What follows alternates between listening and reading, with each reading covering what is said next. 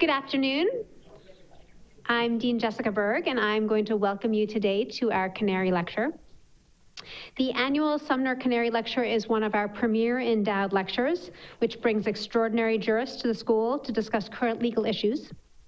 It was established to honor the memory of the late Judge Sumner Canary, who was on the Ohio Court of Appeals for the 8th District and formerly a U.S. Attorney for the Northern District of Ohio. The lecture series is made possible through the incredible generosity of his widow, Nancy Canary. While Nancy could not be here this evening, her sister, Marty, is here. And so I just want to say thank you generally to the Canary family for letting us do this. I'm going to turn this over to Professor Jonathan Adler, who will introduce our distinguished speaker.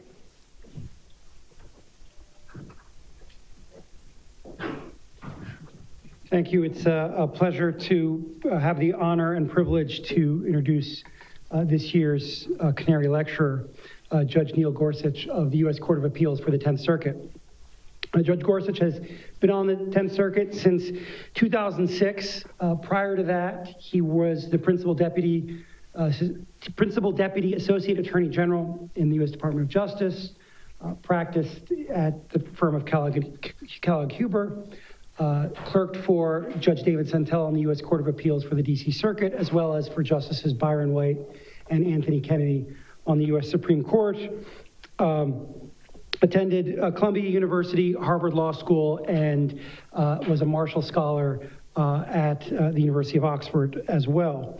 And today continues his connection to academia, not only through things like lectures like this, but as an adjunct faculty member at the University of Colorado Law School, where he teaches, I believe, professional responsibility, as well as antitrust, which was one of the issues that he practiced.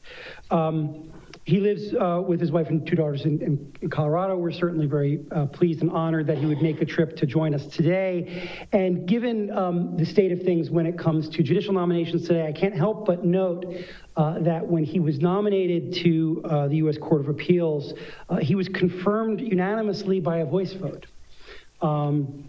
Which is something. I think it says something both about what things were like then as opposed to now, but also something about the high esteem that those who know Judge Gorsuch have for his intellect, his thoughtfulness, and we're certainly pleased and honored that he was willing to share some of his time with us today.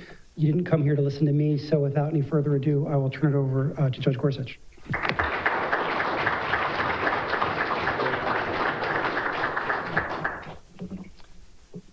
Well, it's lovely to be here, but if you were looking for a talk tonight about the maddening maze of our civil justice system, its exuberant procedures that price so many people out of court and force those inside of it to wade wearily through years and fortunes to judgment, you came to the right place, almost. When Jonathan kindly asked me to share a few words with you tonight, that was my intended topic. I had just finished writing 2 opinions, one of which was a case that was older than my law clerks and had outlived most of the plaintiffs in the class. The other had bounced up and down the federal court system for so long, it was almost as old as Cleveland's championship drought. You know you're in, sorry. I'm skipping the Elway jokes tonight, I promise. You know you're in trouble when the Roman numeral used to distinguish your opinion from all the others that of the same name draws closer to starting with an X than an I. Needless to say, I was and remain eager to talk about the need for civil justice reform. But that was then and this is now. Since Jonathan extended his invitation, the world suffered a seismic shock with the loss of Justice Scalia. A few weeks ago, I was taking a breather in the middle of a ski run with little on my mind but the next mogul field before me when the phone rang with the news.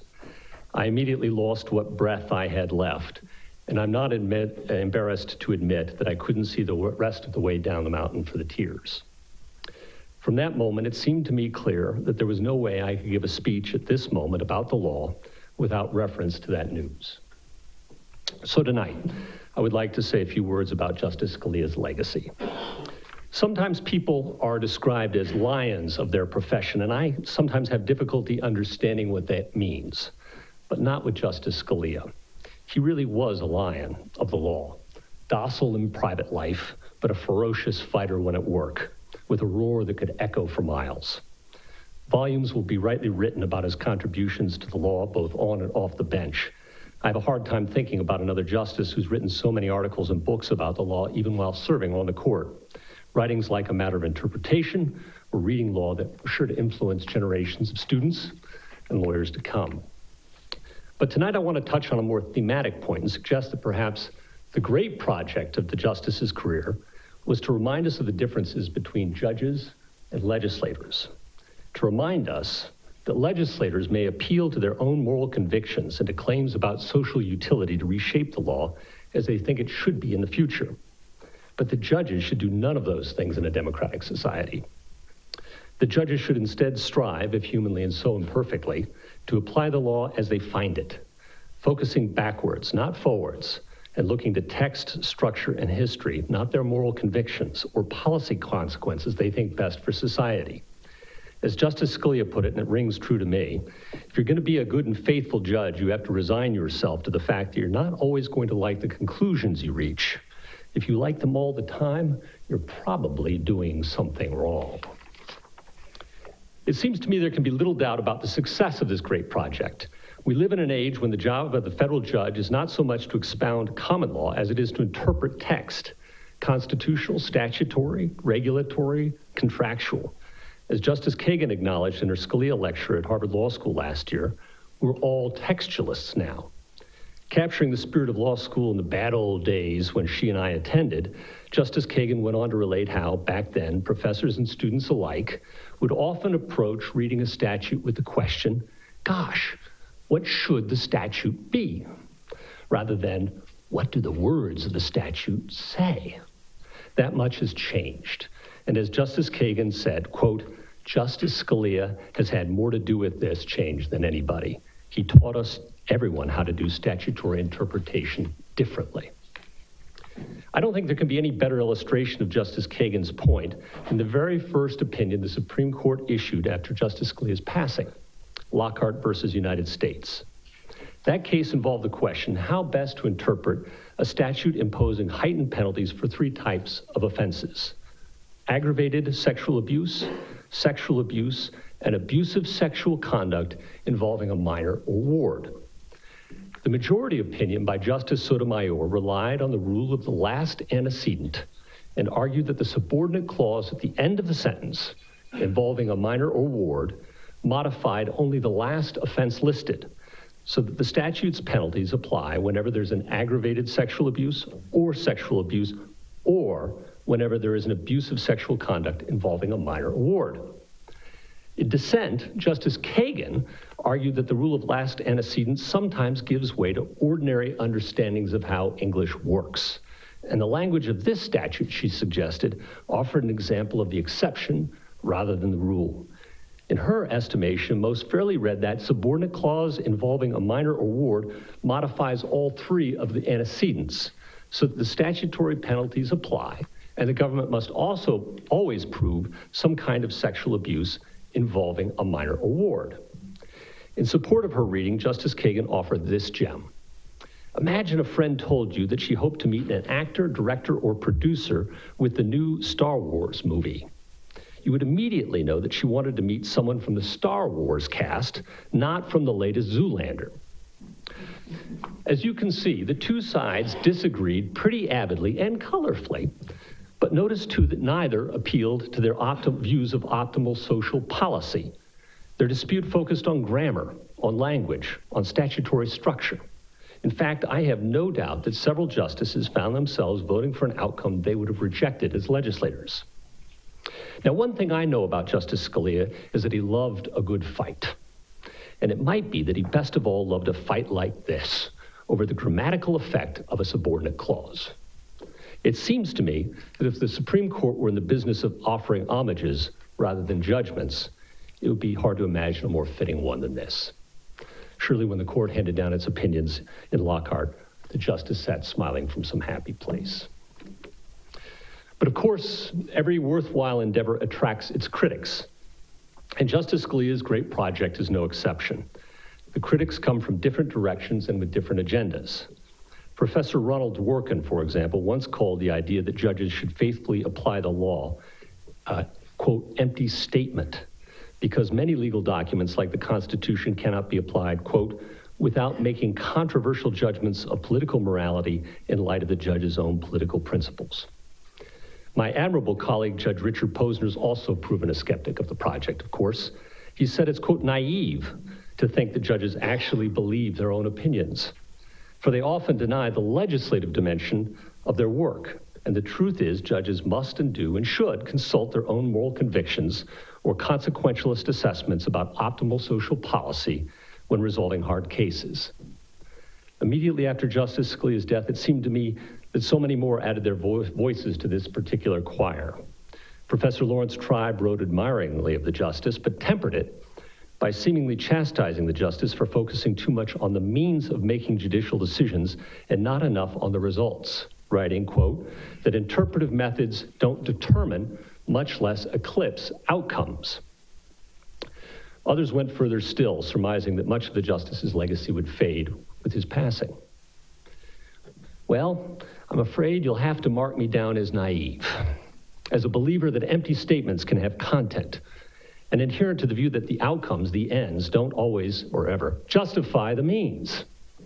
Respectfully, it seems to me that an assiduous focus on text, structure, and history is essential to being a good judge. That yes, judges should be in the business of declaring what the law is using the traditional tools of interpretation rather than pronouncing the law as they might wish it to be in light of their own views, always with an eye on the outcome, engaged perhaps in some Benthamite calculation of pleasures and pains along the way. Though the critics are loud and the temptations to join them may be many, mark me down too as a believer that this traditional account of the judicial role that Justice Scalia defended will endure, and the predictions of its imminent demise are much exaggerated. Let me offer you 3 reasons for my faith on this score. First, consider the Constitution. Judges, after all, must do more than merely consider it along the way. We take an oath to uphold it. So any theory of judging in this country, seems to me, has to be measured against that foundational duty. Yet, those who would have judges behave like legislators, imposing their convictions and utility calculi on others, seem to me to face a pretty uphill battle when it comes to reconciling their judicial philosophy with that document.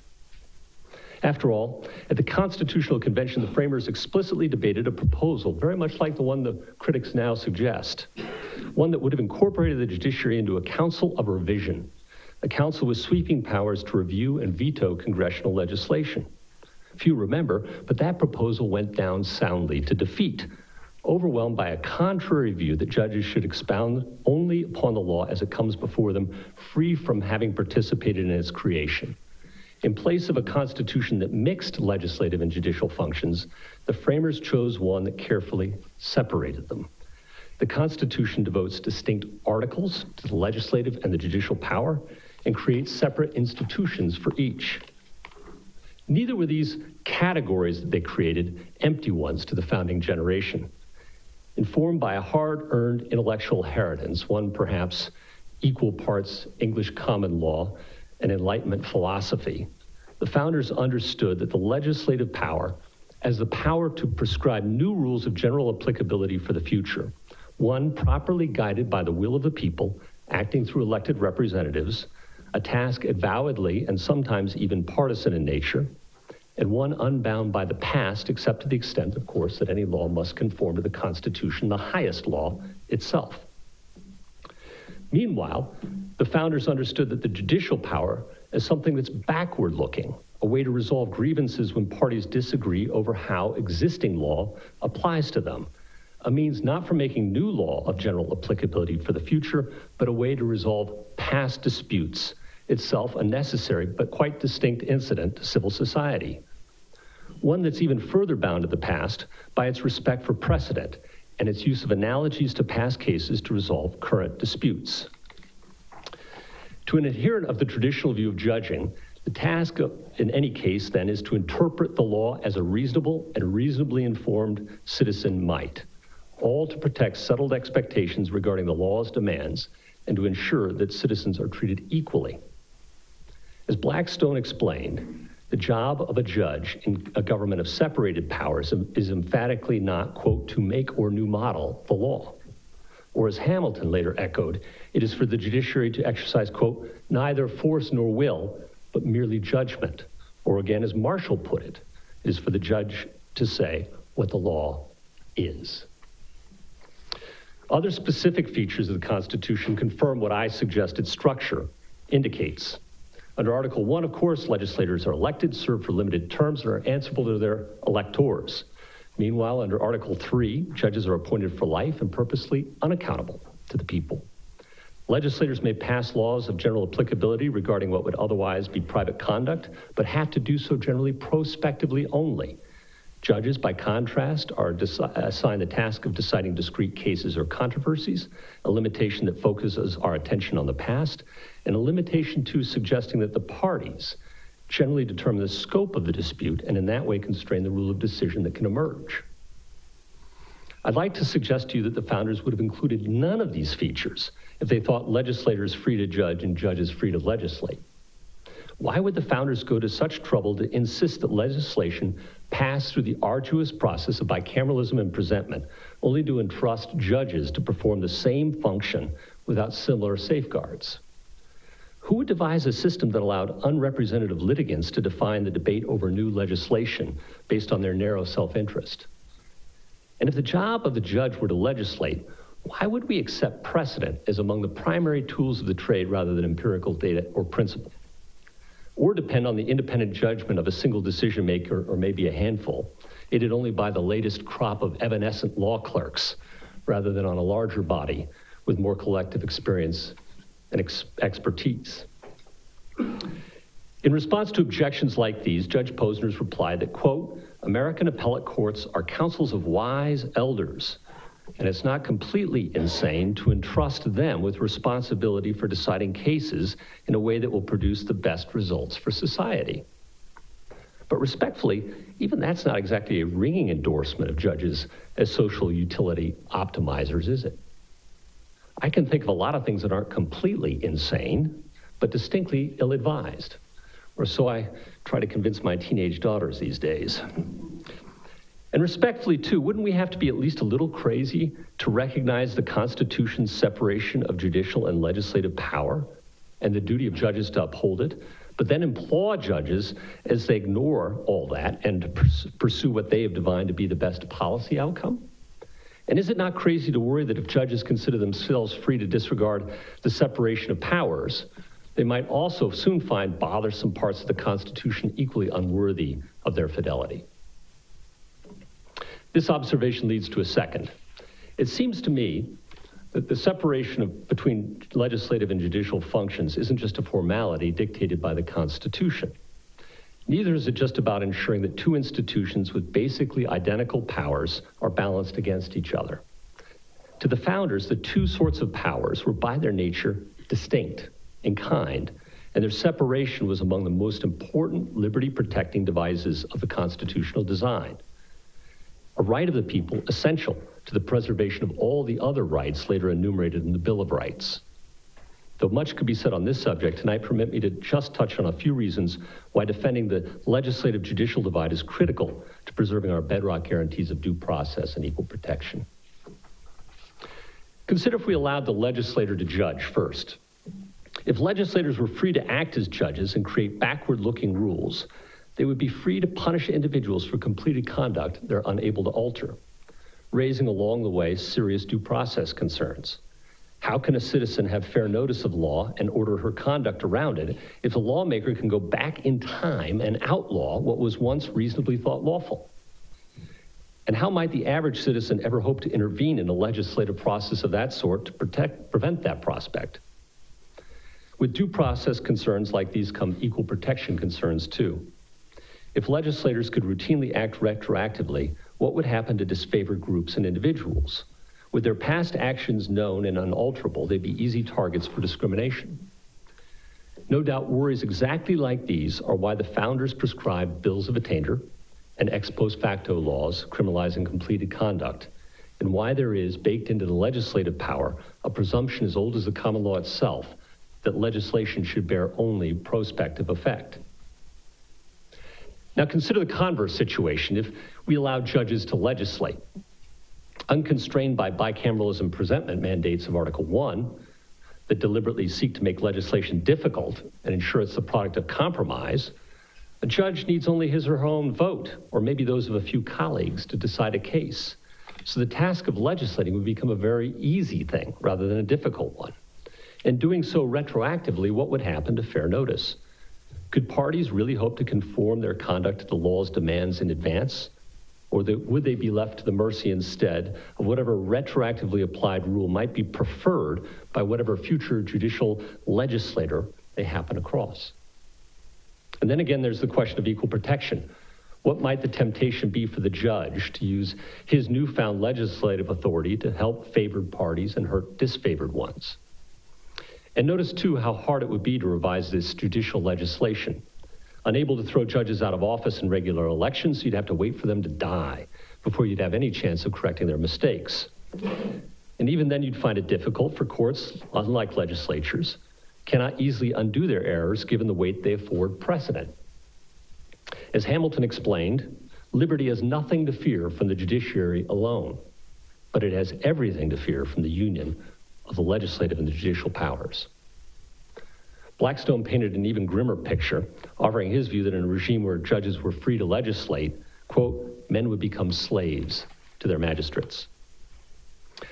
Now, in case you think the founders' belief in the liberty-protecting qualities of the separation of the legislative and judicial functions is pretty antiquated and maybe too ancient to be taken seriously, some of you students in the room, let me share with you a little story about a man by the name of Alfonso Deniz Robles.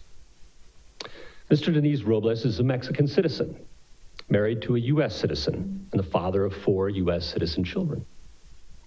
In 1999, he was found in the U.S. illegally, apprehended by authorities, and agreed to depart. For 2 years, he and his wife tried without luck to secure him a spousal visa. Denied the visa, he decided to return to the United States in 2001 with the hope of applying for lawful residency. But 2 competing statutory provisions confused his path. One appeared to require him to stay outside the country for at least a decade before applying for admission because of his earlier unlawful entry. Another, however, seemed to suggest that the Attorney General could overlook this past transgression and adjust his residency status immediately without demanding a departure. In 2005, my colleagues took up the question how to reconcile these 2 apparently competing directions as a reasonable person reading them might. In the end, the 10th Circuit held that the latter provision controlled and the Attorney General's discretion to adjust authority remained intact. Relying on that favorable judicial determination of the law as it was, Mr. Deniz Robles soon filed his application seeking relief. But then a curious thing happened.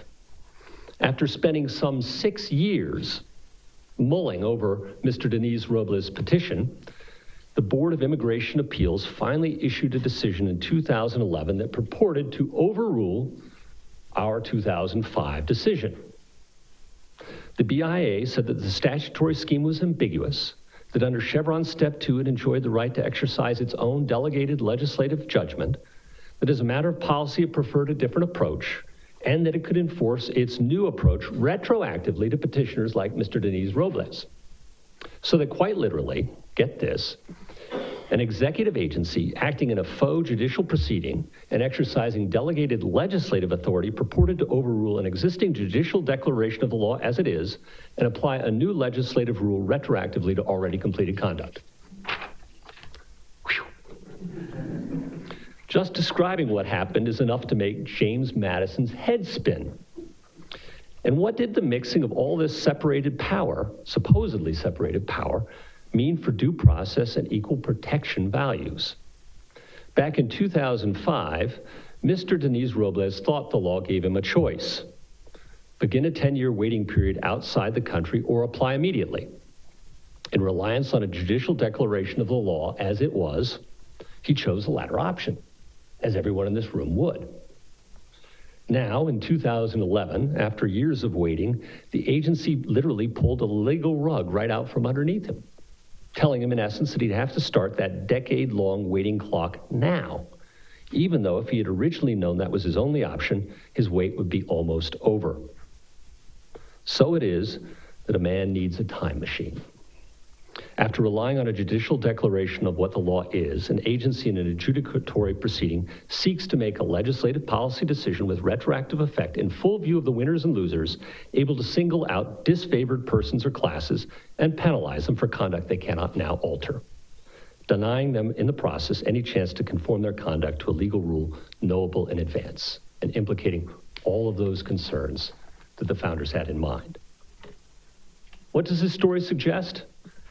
That combining what are supposed to be, by design, separated legislative and judicial powers, we find ourselves with a grave threat to values of personal liberty, fair notice, and equal protection. That the problem isn't just one of King George's time, but one that persists even today during the reign of King James, LeBron, that is. Now, at this point, I can imagine the critic replying this way. Sure, judges should look to traditional tools of text, structure, and history, and precedent, all that, but in some hard cases, those materials will prove indeterminate. Some tiebreaker is needed, and that's where the judge's personal political convictions or consequentialist calculus or whatever else must come into play. Respectfully, though, I would suggest to you that the critic's conclusion does not follow from the premise. If anything, replies along these lines seem to me to wind up supplying a third and independent reason for embracing the traditional view about judging, because it compares favorably to the alternatives. Now, I do not mean to suggest here that traditional legal tools always yield a single definitive right answer. Of course, Ronald Dworkin famously thought otherwise, contending that a Herculean judge could always land on the right answer. But at least in my experience, most of us judges don't much resemble Hercules. There's a reason why we wear loose-fitting robes. And I accept the possibility that in some hard cases, there's just simply not a right answer obviously at hand. At the same time, though, I'd like to suggest to you that the amount of indeterminacy in the law is wildly exaggerated. You law students out there are fed a steady diet of hard cases and over-large and over-costly case books, stuffed with the most vexing cases ever issued. Hard cases as well are the daily bread of my friends, the law professors, and a source of riches for the more perfumed advocates in our profession.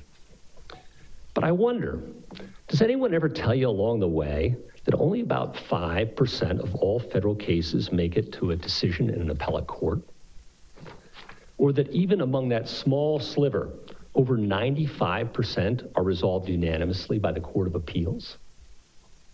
Or that even when it comes to the very hardest cases that remain, the cases where circuit judges disagree with one another and the Supreme Court grants cert, all 9 judges on that court are able to resolve those cases unanimously 40% of the time.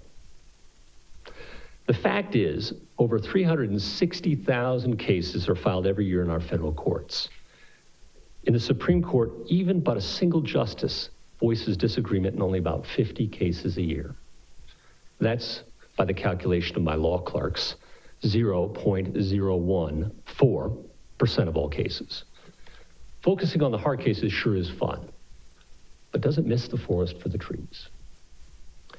And doesn't it also risk missing the reason why there's such a remarkable percentage of cases are determined by existing legal rules? The truth is that the traditional tools of legal analysis do an amazing job of resolving indeterminacy. Yes, lawyers and judges may sometimes disagree about which canons of construction are the most helpful in the art of ascertaining Congress's meaning in a complicated statute. We sometimes disagree over the order of priority we would assign to those competing canons. And we may even disagree over the results they yield in particular cases. But when judges pull from the same toolbox and look to the same materials to answer the same narrow question, what a reasonable person would have thought the law was at the time, we combine the range of possible outcomes and provide a remarkably stable and predictable set of rules that people are able to follow. And even when a hard case does arise, once it's decided, it takes on the force of precedent and that way becomes an easy case in the future, contributing further to the stability of our law. Truly, the system's a wonder when you think about it that way. And it's no wonder to me that it's the envy of so many throughout the world. Besides, okay, it seems to me that even accepting that some hard cases remain, yes, that 0.014%, it just doesn't follow that we must or should resort to our own political convictions, consequentialist calculi, or any other extra legal rule of decision to resolve them. Just as Justices Sotomayor and Kagan did in Lockhart, we can make our choice based on a comparative assessment of the various legal clues at hand, choosing whether the rule of the last antecedent or one of its exceptions fits the best the case in front of us in light of this particular language and statutory structure. At the end of the day, we may not be able to claim confidence that we've got a single definitive right platonic answer, but there's no reason why we can't make a judgment depending on and only on the conventional legal materials, a sort of closed evidentiary record, if you will, without peeking to the outside. No reason, too, why we cannot conclude for ourselves that one side has the better of it, even if by a nose, and even if while admitting that a disagreeing colleague could well see it the other way. As Justice Scalia once explained, quote, "Every canon is simply one indication of meaning, and if there are more contrary indications, perhaps, supported by other canons, it must yield. But that does not render the enterprise a fraud, not at least unless the judge wishes to make it so." Neither do I see the critics as offering a better alternative. Consider the story that Justice Scalia used to tell, loved to tell this one. Imagine two men walking in the woods. They happen across an angry bear. They start running for their lives quite naturally, but the bear is gaining on them quickly. One yells to the other, "We'll never be able to outrun the bear." The other is perfectly calm and replies, "I don't have to outrun the bear. I just have to outrun you." As Justice Scalia explained, just because the traditional view of judging may be imperfect for some small set of cases, that doesn't mean we should abandon it. The real question is whether the critics can offer something better. And about that, I have my doubts. Take the model of the judge as the pragmatic social welfare maximizer. In that model, judges are supposed to weigh all the worldly costs and benefits of the various possible outcomes and pick the one best calculated to maximize our welfare. But in hard cases, don't both sides usually have a pretty good story about how deciding in their favor would advance the social good? In criminal cases, for example, we always hear from the government about how its view would promote security and finality.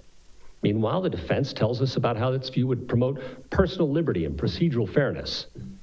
How on earth is a judge supposed to weigh or rank these radically different, incommensurable social goods? The fact is that the pragmatic model of judging offers us no value, no rule for determining which costs and benefits are to be preferred. It's sort of like asking judges to decide which is better, the departure of Johnny Manziel or the arrival of Hugh Jackson. My opinion, at least, both seem pretty good things for Cleveland. But at the end of the day, it seems to me we've also only traded one sort of indeterminacy problem for another. And the new indeterminacy problem invited by the critics may be a good deal more problematic given the challenges of trying to square their new models of judging with our constitutional design and with its underlying values. It seems to me that before we throw out the traditional view about judges and legislators and call it a day, we might do well to remember the bear. With those 3 points I briefly sketched for you tonight, I hope I've given you some sense why I believe Justice Scalia's vision of the good and faithful judge, as he called it, is a worthy one. But so far I've discussed pretty much academic principle and not plain unvarnished experience. And I run the risk of an objection for those who might suggest there's more between heaven and earth than is dreamt of in my philosophy. So, as I close, I want to offer a view about experience and suggest to you that the traditional view of judging and the law makes not just most sense to me intellectually, but it makes most sense of my life in the trenches of the law. My life in our shared profession has taught me that the law does bear its own language, its own structure, its own coherence, and its own integrity. When I was a lawyer and my young daughter asked me what lawyers do, the best I could ever come up with was to say that we help people solve their problems. As simple as it is, I still think that's the right answer. Lawyers take on their clients' problems as their own. We worry over them. We lose sleep over them. We struggle to solve them. We do so with a respect for and in light of the law as it is, seeking to make judgments about the future based on a reasonably stable set of existing rules. That's not politics. That's not legislating. That's the ancient and honorable practice of the law. Now, as a judge, I see too that donning a black robe means something, and not just that I can hide, finally, the coffee stains on my shirt. We wear robes, not business suits, and honest black polyester robes from the choir store at that, and you have to buy your own. That's a democracy. That's the way it should be. We wear those robes as a reminder of what's expected of us when we go about our business. What Burke called the cold neutrality of an impartial judge. In my decade now on the bench, I've served with judges who strive daily to leave aside their personal biases and to be fair arbiters of the disputes placed in their hands. Men and women who do not thrust themselves into the limelight or expect to be much remembered, but who patiently tend to the great promise of the Constitution, that all litigants will receive equal protection under the law and due process for their grievances. Judges who assiduously seek to avoid the temptation to secure the results they prefer, and who do in fact regularly issue judgments with which they disagree with vehemently as a matter of policy, all because they think that's what the law fairly demands. In the end, I'd like to suggest to you that Justice Scalia's legacy on this score is a most worthy one every person in this room has now inherited, and one you students will be asked to carry on soon enough. I remember as if it were yesterday sitting in a law school audience very much like this one, listening to a newly minted Justice Scalia offer the Oliver Wendell Holmes lecture titled The Rule of Law as a Law of Rules. He offered that salvo in the defense of the traditional view of judging almost 30 years ago now. Seems like it were yesterday. Comes so quickly. But it was, and I think it remains, a most worthy way to spend a life. May he rest in peace. Thank you.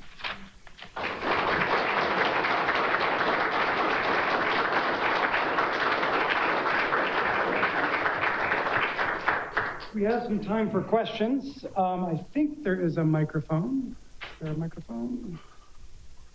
There's a microphone. I will quickly take the moderator's prerogative, though, of asking the first question. Of course. Judge, in your remarks, one of the concerns you raised is the concern that judges, if they go beyond traditional sources of judicial interpretation or judicial analysis, risk usurping the role of legislators. And you also told a story involving what's at stake in the context of executive agencies. And it seems today much of our discussion is not so much the threat of the usurpation of legislative authority by the judicial branch, but the usurpation of legislative authority by the executive branch. And obviously you can't comment on any current specific issues, but I'm wondering if you have thoughts on what the role of the judiciary is or should be in policing that conflict.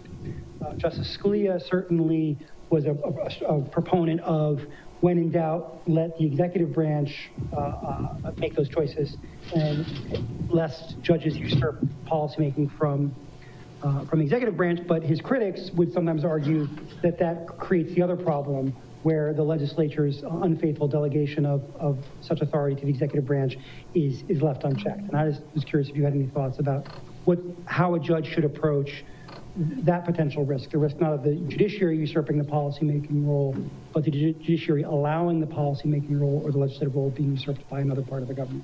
Jonathan, that's the very next speech. Okay. So you got to pay. No, seriously, let me tell you a little story. I understand exactly what you're saying, and I agree with it, basically. I understand just the speech. So there's a great statute. It's called SORNA, Sex Offender Registry and Notification Act. And we all know it. And it's a very detailed and articulated scheme for future offenders. But what do you do about all the people who've already been found as sexual offenders under state law in the past?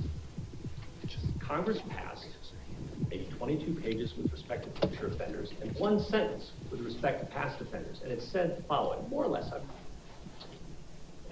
I'm paraphrasing. Madam Attorney General, go figure it out. It's one sentence. I mean, it's not much more than this. I understand any delegation doctrine has been dormant for a very, very long time. But it seems to me it has to have some purchase for the very reasons I've articulated here that are equally applicable, I think, to the context you're talking about, John, when the executive is acting as legislator, if you will. I wrote a very long dissent from denial of rehearing en banc on this question and said, you know, if Schechter Poultry, which allowed the executive to make a competition law for the poultry business, Mr. Attorney General, go write an antitrust law for the poultry business, is a problem, and it was 9-0 in that case. Then, Mr. Attorney General, go write a criminal law for 500,000 people is probably a problem too. So I don't shirk from the consequences of what I've suggested. In response to your question, I would suggest that there is room for some hope with respect to the delegation of legislative authority to the executive when it comes to criminal law. Justice O'Connor wrote, as you know, that perhaps in those cases, in Tooby, in criminal law cases, we should be more cautious about delegation of legislative authority to the executive. And for all the same reasons I've articulated, due process and equal protection concerns, the ability to retroactively legislate with full view of who's going to be hurt and who's going to be harmed, not behind a veil of ignorance, but with full view of winners and losers. So, long-winded answer, yes is the answer. Now we have our microphones, so if you'd like to ask a question, please raise a hand and wait for a microphone to come around. There's one here, and I think there's one after. Of course, Justice Scalia's career ended as a judge and in death, but that's because of the lifetime appointment of federal judges. But in the 1950s, it was decided that our biggest federal office holder, the president, should serve only 10 years at maximum.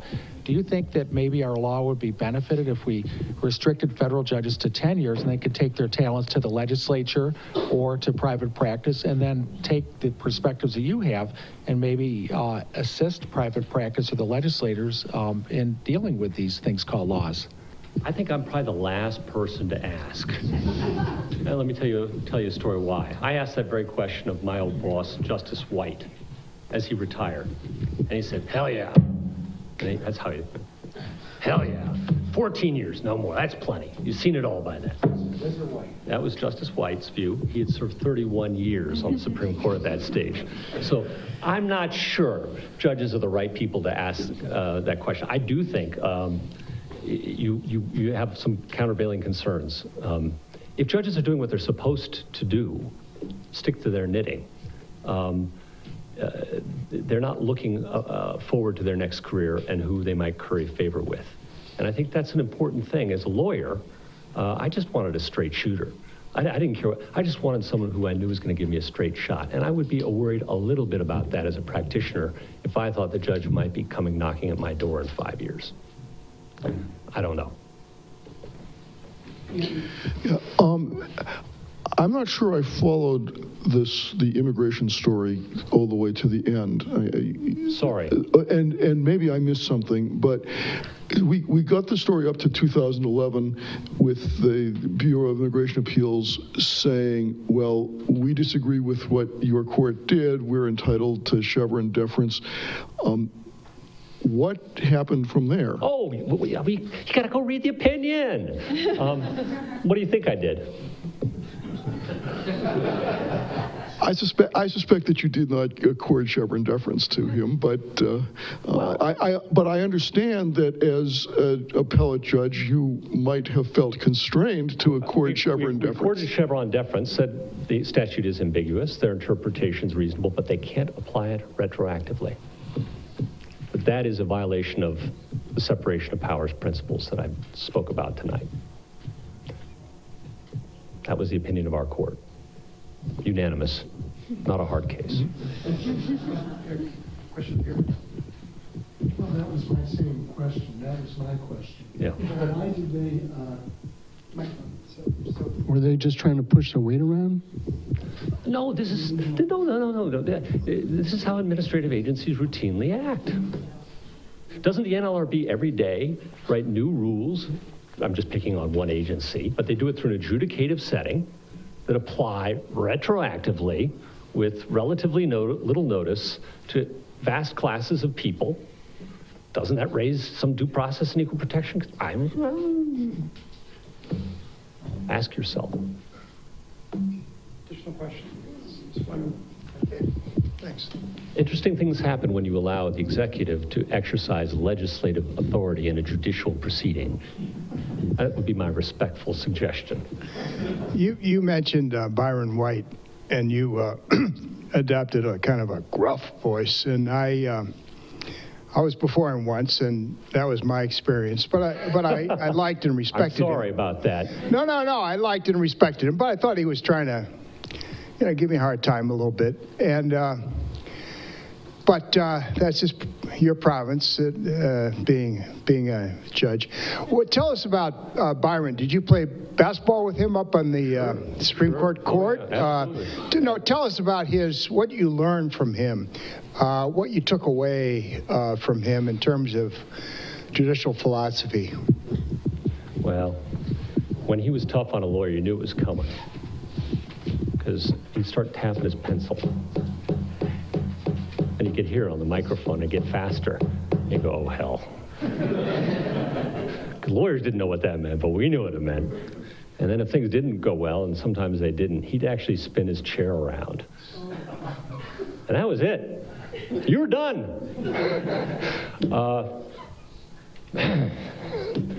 What did I learn from Byron White? I learned he was probably the smartest lawyer I've ever met. You young folks may not remember or know this. He was the highest paid football player in the NFL of his day. His last collegiate record, was finally broken in 1988. I think by Deion Sanders, right? I think that's right. Is that right?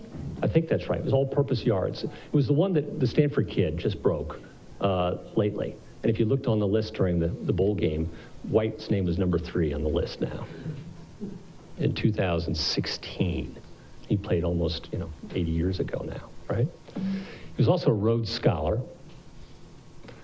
First in his class at the University of Colorado while he was playing football in the Rose Bowl. Naval intelligence officer in the South Pacific, highly decorated. He had pictures of kamikaze pilots coming in to the carrier he was on that he took from the deck. And the last one, a series of them in his office, the last one you could see the face of the kamikaze pilot. Justice, what the heck were you thinking about taking pictures?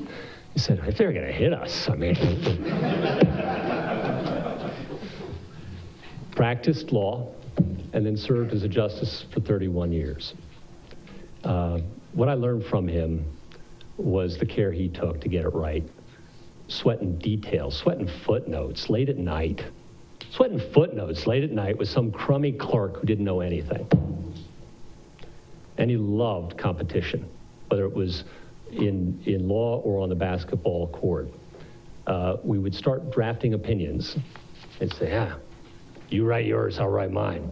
First one done wins. What the heck does that mean? So you're banging away, and he's banging away, and you stay late, and he stays late, and you try to say, well, I'm not going to let him leave without me. I'm going to be the first. He always won. And whoever's draft lost, the loser's draft got thrown in the trash can. That was it. It was just gone. Now, you try and sneak some of that in. That's cheap. So you got to work off the draft that's the winner. And that was just for fun. Even in his late 70s, he could still play a mean game of horse. And he had a hell of a three-point shot from over the back like this. And he could hit it from about halfway between the free throw line and mid-court, 78 years old, 2 out of 3 times. So I could talk about Justice White all night. Thanks. Sorry. Additional questions?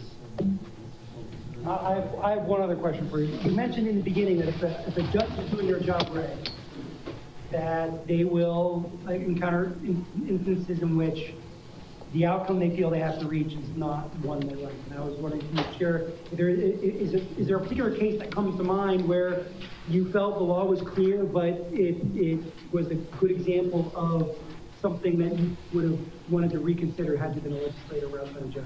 I probably work on about 2,000 cases a year, Jonathan. I'd say in a good 1,900 of them, you could go look and that's probably the case. There are a lot of really atrocious laws out there. Laws that, nobody likes. I mean, does anyone like the IRS? But they always win. They always win. No, I'm joking. But I would say it's just so numerous. I could give you 10. It's not one I could give you. I could give you off the head. I'll give you a list afterwards if you like, okay? Regularly, routinely. Not least of all because very often a good argument wasn't made, right? That's a very common one, right? How often does that happen? Where you know that the plaintiff had a winning case, for example, but lost it because of the nonfeasance of counsel in the trial court. That happens and it breaks your heart every day. But we do it. But we do it. Because that's what the law requires. Well, please join me in thanking Judge Baker.